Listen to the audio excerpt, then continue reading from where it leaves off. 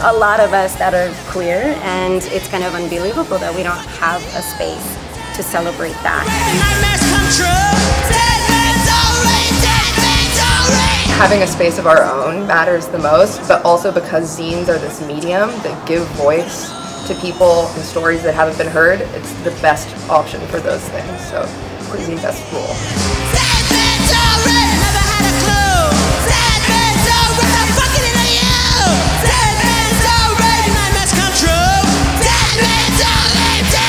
When we bring people like us together, we can share our stories with each other and we can heal together. So it kind of creates this healing, this necessary queer, trans, communal healing, you know, by sharing stories.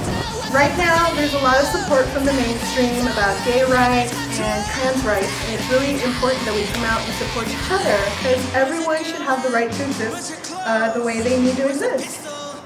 Better know.